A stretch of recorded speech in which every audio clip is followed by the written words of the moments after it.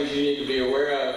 You know, we took up an offering to support our law enforcement officers throughout the county, and I just wanted you to know that a gift card that they can do however they wish to has been delivered to the police department, and we have some ready for the sheriff's department. So thank you for giving them a little bit of support and a pat on the back for helping us keep our community safe, and thank you for participating.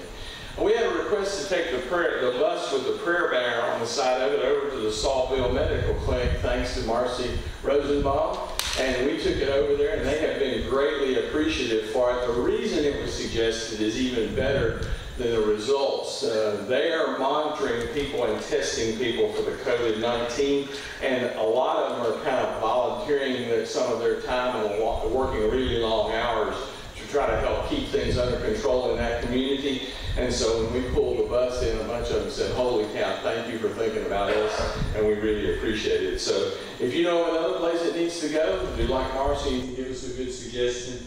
Have banner, we'll travel, if you just give us a little bit of notice. Don't forget that you can keep informed by contacting the Facebook page for the church. There's a YouTube channel that you can subscribe to, and then you'll be stuck with it the rest of your life, thank goodness. And the web page, you know, get information off of our web page. And here's an example. The crop walk for Southwest Virginia is going to take place October 11th through 18th, and since we can't all get together in huge groups, it's going to be online and a virtual crop walk. And so there will be more information in the days ahead on the church web page. But if you'd be interested in that, please put that on your calendar for October the 11th through the 18th. This is a very special week, and so we have an honored guest to come and make an announcement. Linda Crowder is the regent of the Daughters of the American Revolution, and this is Constitution Week, and she'd like to tell you some facts about that.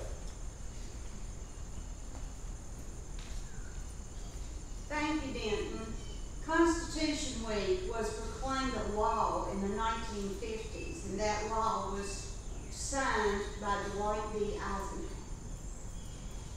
And a lot of times, nobody knows about it. You all know how to celebrate the 4th of July. That's when the Declaration was signed. But in September, on the 17th, a very hot summer day, a group of men who had put themselves inside Independence Hall and argued and thought and argued some more, finally signed something that formed our government, and that's the Constitution. DAR is asking people all over the world, because we have chapters in other countries, to ring the bells at 4 o'clock on Constitution Day.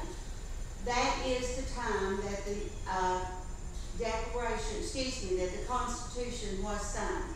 So step outside your door and ring a bell. And if you're downtown, you will hear our church bell ringing at 4 o'clock on Thursday, the 17th of September. Thank you. I don't know if you're aware, but our Constitution is the oldest and the shortest governing document of any country in the world, and the longest lived. And so, if you've ever been a member of a church committee meeting, I'd like to point out that that amen was from the preacher. You know how difficult it is to be concise and thorough and precise. So that the Constitution has even survived this long in its entirety, and sometimes we pick and choose, kind of like we do our Bible, of what parts we like. But the fact of the matter is, it's an amazing document, and thank you for inviting us to celebrate in the celebration with you. All right, prayer requests this week. Oh, wait, I got one more announcement. I got to talk to our district superintendent this week.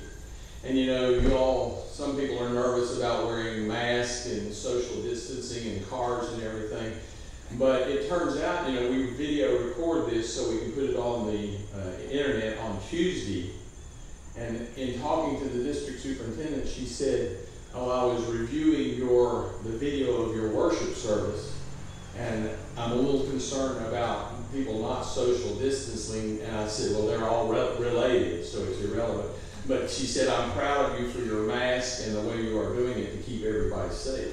So I really appreciate y'all going with the rules, and I want to go one step further. If somebody comes and attempts to talk to you in this area in our worship service without a mask on, please say, "I'm sorry, I can't even participate," because I didn't understand why James was on pins and needles about this.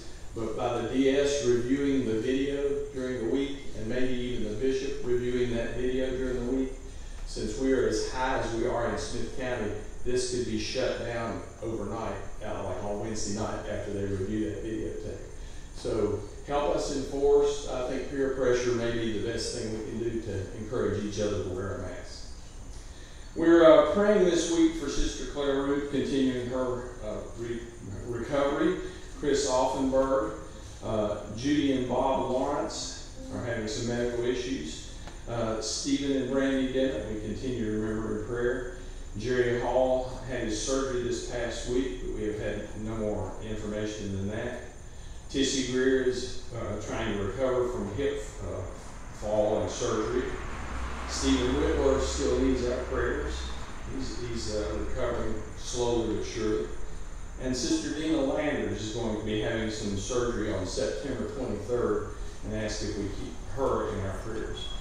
And Sister Frankie Farrell has been diagnosed with a very serious illness, and her family is struggling with some issues that they're going to have to decide make some decisions about in this coming week. So please be in prayer for her. And we remember Glenn Wilson and Mary Alice Johnson in our prayers. They're both recovering from medical issues. So, are there other prayer requests you know that we should add to this list? Joy? Steve is still in the hospital. Brother Whitworth's in the hospital. And please remember that September is Suicide Awareness Month. The month is Suicide Awareness Month. Yes, it is. And please remember that in your prayers. Now, this situation we're going through is affecting a lot of people very seriously psychologically that you may not realize, or you may realize, and we need to be aware of that and sensitive to it and watch out for our brothers and sisters. Okay, thank you. Oh, wait, there's a hand out that window. Sister Sturgill. Emory and Henry campus, huh? I hope it doesn't look like some of the ones I saw in the news the other night.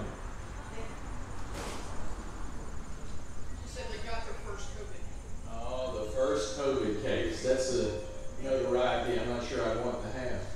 My nephew Kobe, up at VMI's in quarantine, he has no blood. Nephew Cody? Kobe. He's off campus. They got him in a hotel room. Okay. All right. Has the virus. What? What's that? I didn't. Brother James has it. If you would be so kind,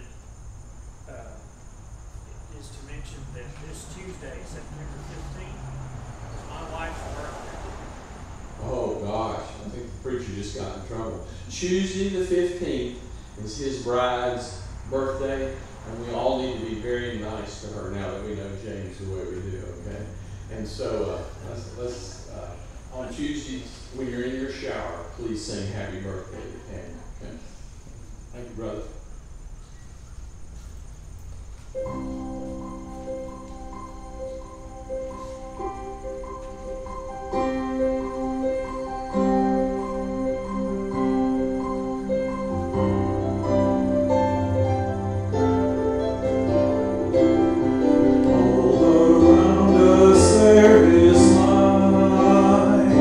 There's a great cloud of witnesses.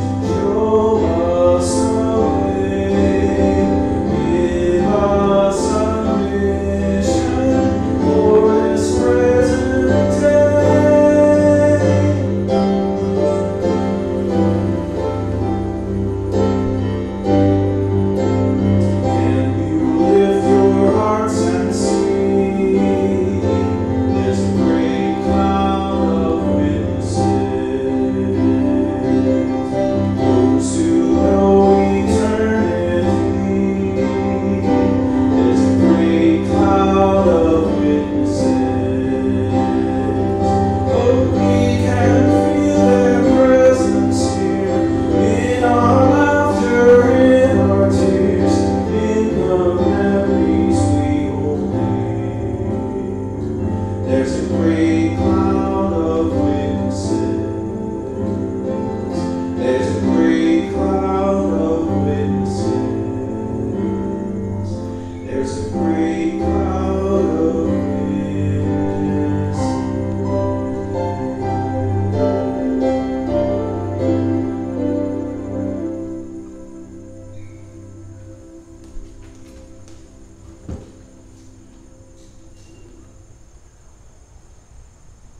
Amen. There's a great cloud of witnesses.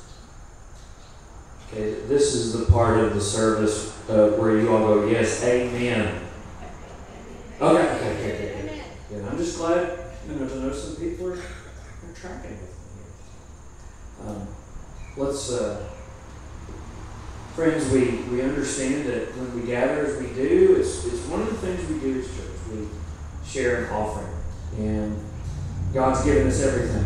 And you've done that by, you came in, you dropped it in a plate, dropped it in a basket to say, here's the gift, here's my response. Sometimes folks in the plates already got some envelopes and checks in it to say, I want to put it in an offering plate up front. If you want to do that following the service, just please come up and do so. We give because God has given us everything. We're aware of that. We acknowledge that. Your giving matters. It matters to, I'm not going to be overly coy, it matters to the operation of the church and how we move forward with things. But it matters because it's an expression of our relationship with God. And we give because we're growing in that relationship, seeking for that relationship to be deeper, more meaningful, and giving an offering is part of it. So the means of giving are before you. Please respond.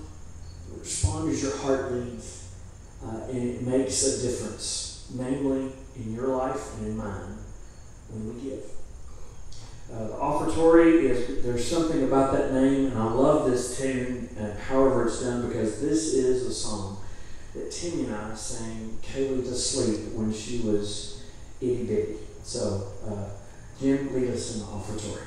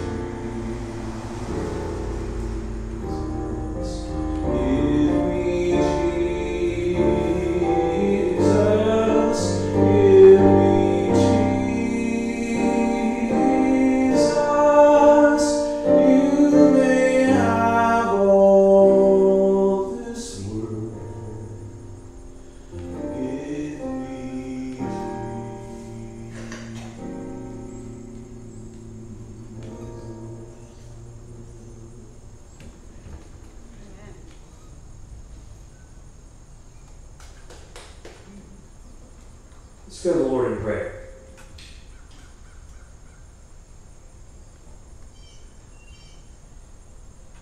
Holy God, merciful God, how great and wonderful you are. Great is your name. In all the earth, in all of creation, in all of the universe. How worthy you are to be given praise and glory, attention and adoration. Great are your works in doing under the heavens and on the earth, creating, loving, sharing and giving, comforting and strengthening, equipping, growing, teaching. All these things, oh God, you do and more. So this day we come to gather, to praise, to adore, to confess that we have not loved you as we should. We've committed acts of omission as well as commission. And at times we have been less attentive to what we should do and how we should be. We have sought our own agenda and our own path instead of making your way our way, your path our path. So as we come this morning, set our course anew to serve you and love you, to receive from you the forgiveness that only you can give. We give you thanks, O God. Thanks for your gifts, which are many, your blessings, which abound, your Holy Spirit, which sustains and strengthens and guides, your Word, which is a roadmap for these days, your Son Jesus, who is the way, the truth, and the life. God, as we come bringing to you those who are hurting and grieving, those who are just dealing with much, those who are in the hospital, those who are meeting at the funeral home, those who are recouping in rehab, those who are healing at home, those who are awaiting surgery and diagnosis, those who are struggling with news of tests, those who are dealing with decisions to make.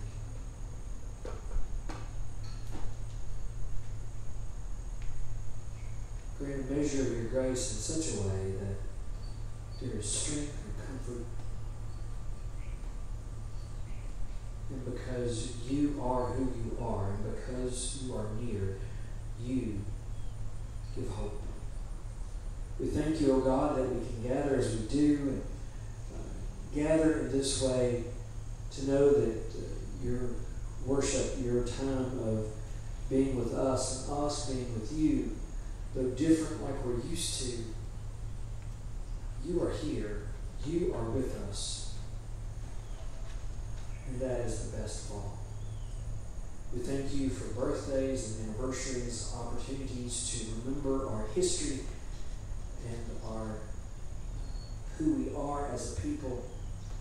We thank you for the times of ministry, just like the crop walk, food pantry, and other things that allow us to serve and do and give. Bless all these efforts that they be a means by which you are changing the world and changing this community. We pray to you in the name of your Son Jesus, who taught us to pray, Our Father, who art in heaven, hallowed be thy name. Thy kingdom come, thy will be done, on earth as it is in heaven. Give us this day our daily bread. Forgive us our trespasses, as we forgive those who trespass against us. Lead us not into temptation, but deliver us from evil. For thine is the kingdom, and the power, and the glory forever. Amen. Let's take our Bibles and turn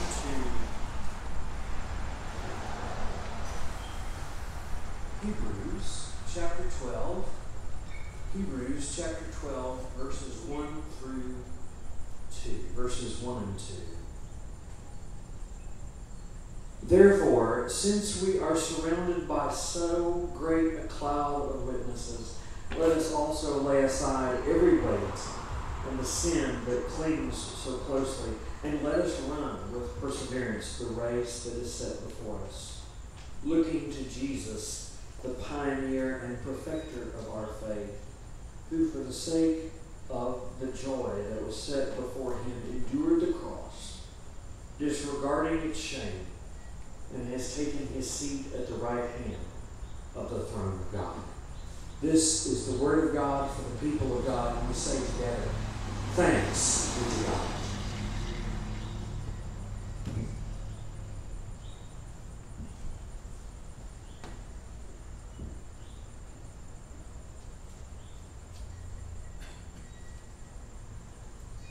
Would you pray with me?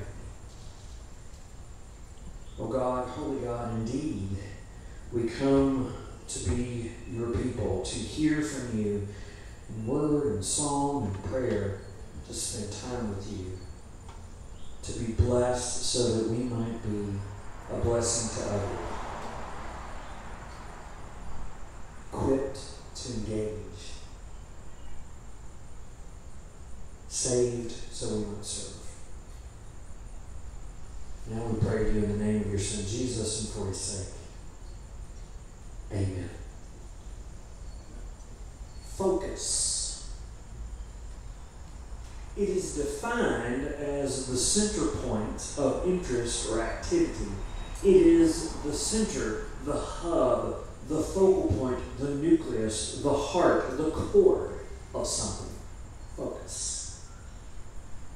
In physics, there is something called geometrical optics. A focus, also called an image point, is where the point where a ray of light originating from a point on an object converges. It has a lot to do with filming and cameras like we're employing these days. It has a lot to do with what we see in television. It has a lot to do with what we see on the computer screen. The ability to stay connected on what we are doing and ignore distractions is an exercising of focus. It's an exercising of a mental muscle. On a camera, we have autofocus. Before autofocus, there was focus. You had to adjust the dial and the knob in order to be sure that things got in view in the proper way and we're not blurry or smudged. A camera, whether it's the old-fashioned kind, I can't believe I'm saying that, or on an iPhone or whatever you might have, is basically a light-type box that is used to expose a photosensitive surface to light. A lens directs the light to that surface, and thus it's all about getting a desired picture. That's probably more than you want to know about taking pictures of something that is near and dear to you. We live in a culture that struggles with focus. I know the news does not seem like it, but if we look at all the stories in the news, it appears to me there is not much focus at all. Most people would like focus, focus. Help work, help project. Focus. It gives us that sense of accomplishment no matter what we're doing. Everything from working on a big account at work or simply baking bread. In general, the struggle with focus is twofold. People don't know how best to be using their time to do the things that are most important to them. Even if people did know, the schedule is so completely full, finding the time is an issue. As a church, we have some awesome work we want to do. As a family of God, we have something we want to share with the world. We have friends and family that we want to build thriving relationships with. A way to regard and consider focus is that it's not a personality type. Have you ever said, oh gosh, that person's so focused, that's just their personality? You ever said that? Maybe not, maybe I'm the only one, okay. But focus is not so much a personality type as it is a skill. And if it's a skill, it's something that can be learned. It's something that can be acquired into one's skill set. Focus is so important to faith and faith development. It's important for any congregation to have focus. It's important for any person seeking a relationship, an authentic relationship with Jesus. There has to be focus. A CNN article reported a Pew Research study, this was before the pandemic, as to why people do or don't attend religious services. Some answers were unsurprising. Americans who don't believe in religion don't usually attend services. Duh. Do you believe in God? No, but I'm going to church. Huh? I mean, that's on the duh list, or as I've come to say lately, it's on the duh list. If you want to know more about that, ask me after service. But the survey complicates other stereotypes. It's complicated.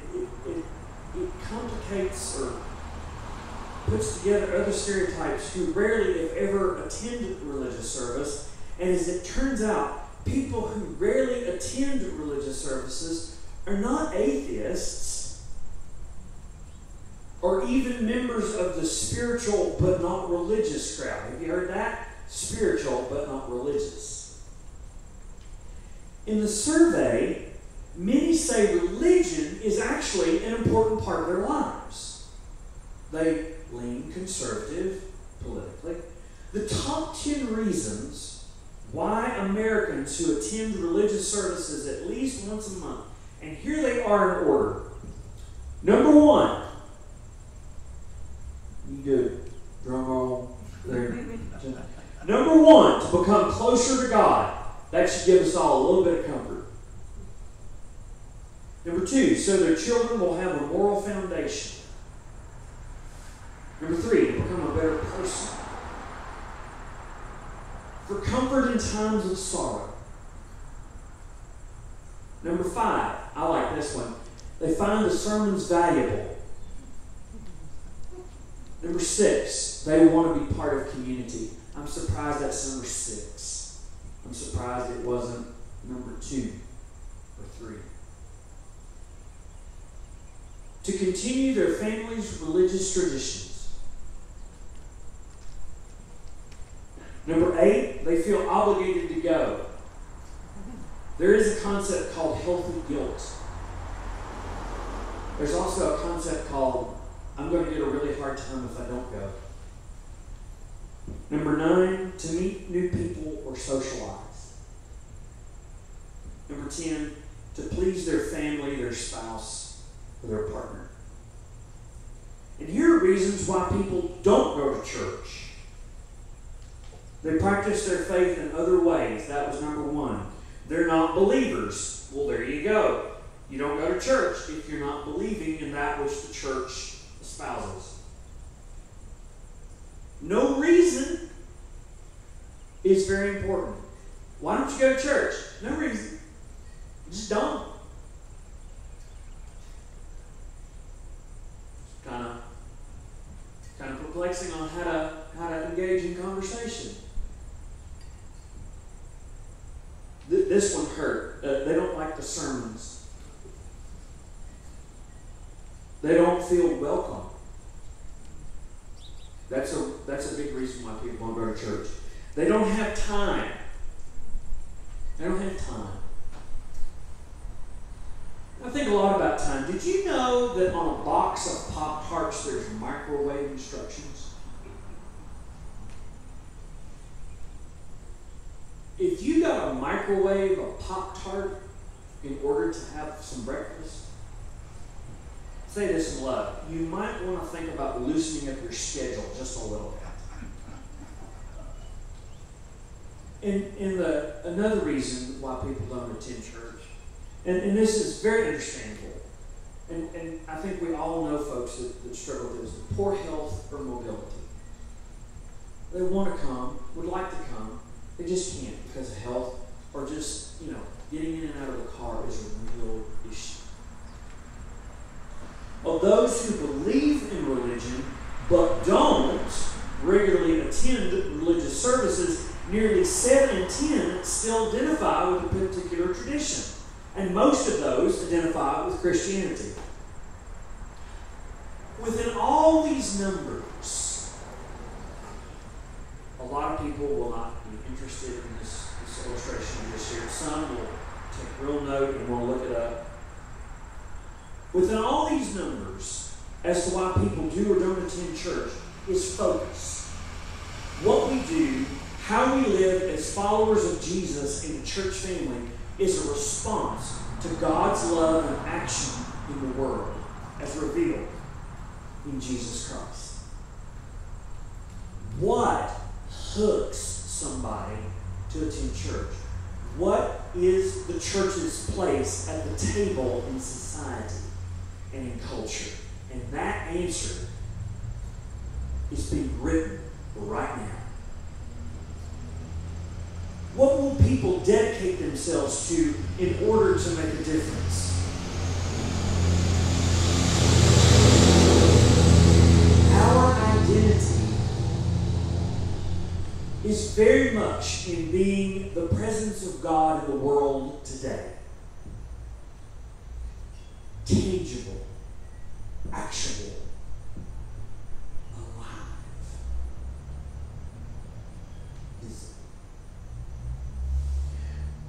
We have shared a shared story of purpose. Be disciples to make disciples. That is our mission. That is God-given. That is Bible. If there's another agenda, shut it down. Because the only agenda of the church, our mission, the one we all share together, despite age, differences, whatever, is be disciples to make disciples. We are mission-driven. We live it, we do it. If we see a need, we meet it. If there's an occasion to serve, we step up. The focus is the mission. Our focus is the mission. We are captured by that, rekindled by that.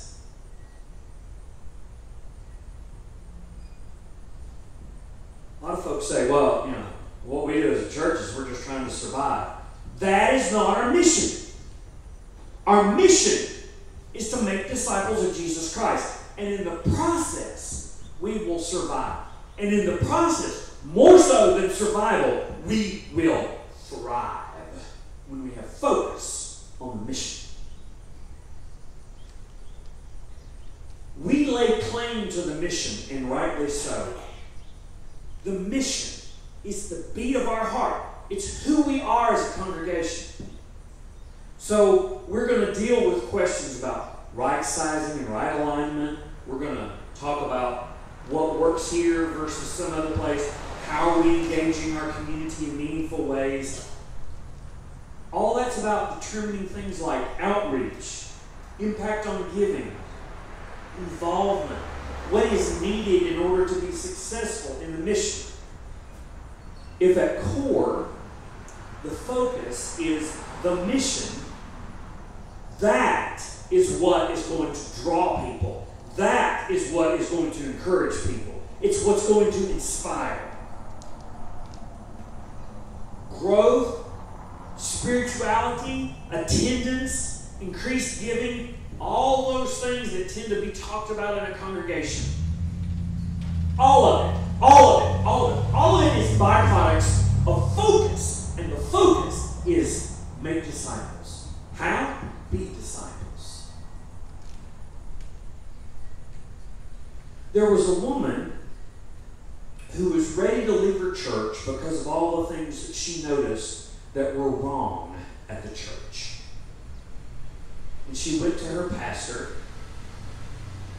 and complained. She said, "I won't be going to your church anymore." The pastor responded, Well, why? She says, "I saw a woman gossiping about another member, a man that is a hypocrite.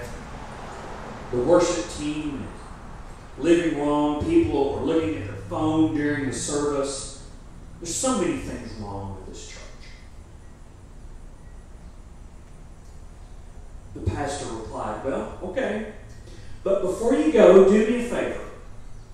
Take a full glass of water and walk around the church 3 times without spilling a drop. Afterwards, if you still feel the way you feel, leave." The lady thought, "This is too easy." So she got a glass, filled it with water, and she walked around the church. Just imagine doing that around our building. Walked around the church 3 times. She didn't spill a drop.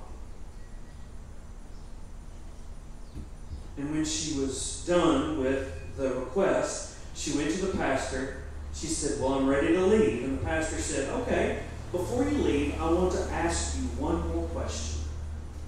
When you were walking around the church, did you see anyone gossiping?" "No." "Did you see any hypocrites?" "Well, no." "Was anyone looking at their phone?" "No." "You know why?" The lady said, "No.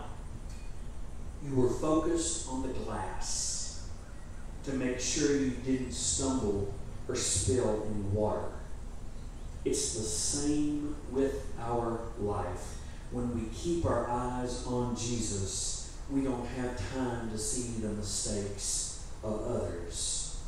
We will reach out a helping hand to them and concentrate on our walk and getting to know Jesus more. Any church, there's going to be something to complain about. In the last 6 months, I've gotten a lot of complaints, all having to do with the pandemic and things associated with the pandemic.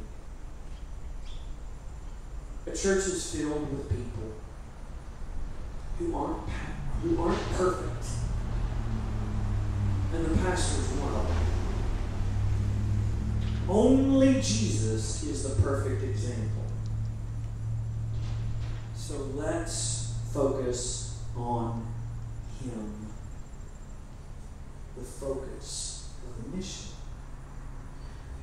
The letter to the Hebrews says that we should fix our eyes on Jesus the pioneer and perfecter of our faith. So we keep our eyes on Jesus, who both began and finished his race, the race we're in, the race we're running, the journey we're on, individually and together. We studied how he did it because he never lost sight of where he was headed. He put up with so much along the way, the cross, shame, whatever. And now, he is right alongside God. We must fix our eyes on Jesus. We keep looking at him in faith. He's more than our example. He is our final destination. We must run toward him with all our might in the hope and the promise that in doing so, we are then conformed, shaped into his image. As the perfecter of our faith, he's the one who brought faith into completion. He didn't just start faith, he finished it. Jesus is the one who blazed the trail. He's the one who makes the way so we can come into God's presence. Jesus did it through the cross and resurrection and is now with God. He looked forward. Jesus looks forward with joy to people who would be saved, that would come into the fold. As he said of himself, he is the one who willingly gave his life for the sheep of the fold. The original audience of the book of Hebrews were Jews who had professed faith in Christ, but were now facing persecution for believing. And they were tempted to turn back, to renounce Christ, to go back to the temple, and go back to the sacrificial system. Believers who read the book of Hebrews today are forced in dealing with a similar temptation. Now, not following Jesus is a lot easier than following Jesus. Not running and keeping the faith is a lot easier than running and keeping the faith. It's a lot easier to just kind of set our own way and do our own thing than it is to say, Jesus is my way. Jesus is my thing.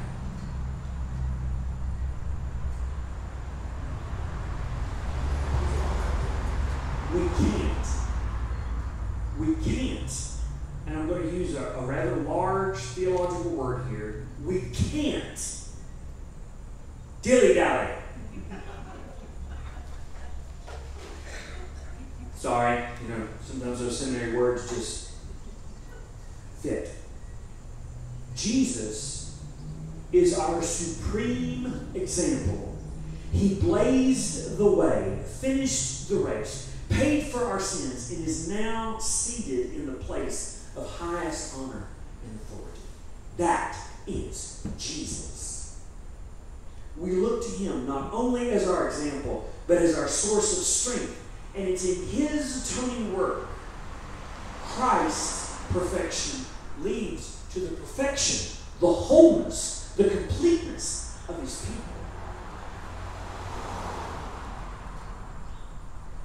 Christ, Jesus, represents the greatest suffering in all of history.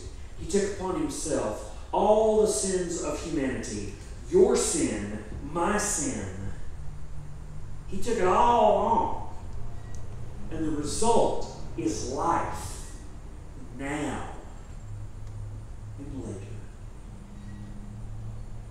So how does one keep their focus? Again, it's It's a skill. It means we can learn it. It means we can develop it. For me, it's trying to stick with a Bible reading plan, being grounded in the Word. In the car, I listen to a lot of talk radio, both liberal and conservative, and I keep the dial on the radio, a set station of Christian radio, so I'm listening to good stuff, preaching and music. Basically the idea of garbage in, garbage out. You know, what goes into me is what's going to come out of me. I've been working, I should confess, since I'm up here preaching, I was working a lot with digital health, considering my time, how much time I was spending on my phone and my iPad, you know, to look at this and that, you know, the all-important Facebook app and certain games that I like to play. Just, I tell my wife it challenges my brain. I think that's sometimes my excuse. Not being so wrapped up in the digital side of things, but more in the people side of things. And that's been hard to do in a pandemic when we've been told to stay at a distance or stay away. Something that keeps me focused and grounded is having a 3-year-old in my house. I play a few moments with Kaylee. You know, she takes great fascination in looking at the birds, how to clean up a spill of milk that Dad made on Saturday. Play with the dog. And it's not so much focus at the expense of what needs to be done or at the expense of focus on what needs to be done or the responsibilities I have. But it's more having a focus on the things that really matter and are substantive. Prayer is talking with God like I talk with no other. But also listen. I think I do well with this most of the time. So I'm still growing. Is to watch what I say and how I respond, because it says much, oftentimes more than words. Focus. It's something we can learn. It's something that we can develop. There's an old Cherokee teaching his son about life. A fight is going on inside me, he said to his grandson. It's a terrible fight. It's between two wolves. One is evil. He is angry, envious, sorrowful, regretful, greedy, arrogant, wallows in self-pity, guilty, resenting, lies, has false pride, overinflated sense of the ego. And he continued to tell his grandson, but the other wolf, he is joy, peace, love, hope, humility, kindness, empathy, generosity, truth, compassion. And the old Cherokee told his grandson, the same fight is going on inside of you. And it's going on inside of every other person. The grandson thought about this for a moment and said, well, which wolf will win? The old Cherokee grandfather said, the one you feed. Our focus, Jesus, the author and perfecter of our faith. We hone, feed, work, run, follow Jesus. Let's pray. God, now we come to a time of really reflecting on you and your ways, and so as we do so, guide us, help us, that as this time of worship has been here, and we're doing worship and ministry in very unconventional and different ways, but it is with you and about you and centered on you, and so it is a time where we can connect with you. Guide us and lead us. Help us to develop that focus, that our focus is on you and in you always. In the name of your Son, and for his sake we do pray. Amen. Everywhere I go on this road, high and low, where I go with you.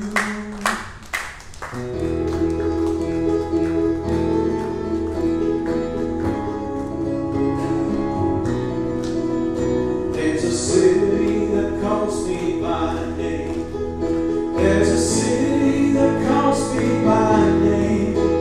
Yes, as I run this race, I am cheered by the saints. There's a city that calls me by name. There's a future that runs through my veins. There's a future that runs through my veins. And there's nothing on earth that could stand in the way. There's a future that runs through my veins. Everywhere I go on this road, high and low, where I go with you. So I won't be afraid, it's my hope, come what may. Where I go with you. Where I go with you. There's a spirit I cannot contain. There's a spirit I cannot contain. The same spirit that raised Jesus up from the grave. The same spirit I cannot contain. Everywhere I go on this road, I know where I go with you. So I won't be afraid, this my hope, come what may. Where I go with you. Where I go with you.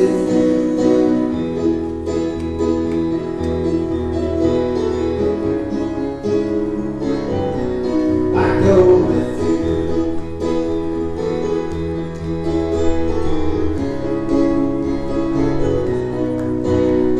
Your breath upon these roads, your fire in my soul, your kingdom is my home, and I don't walk alone.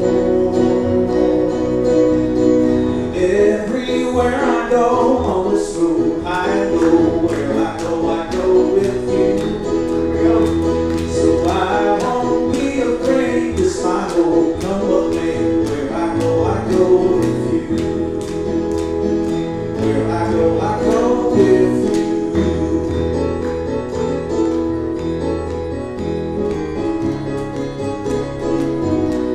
I go with you.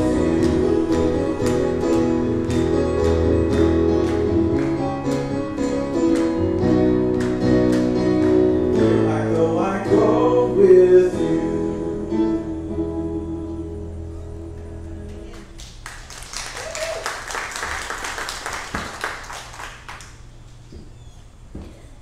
Who is our focus?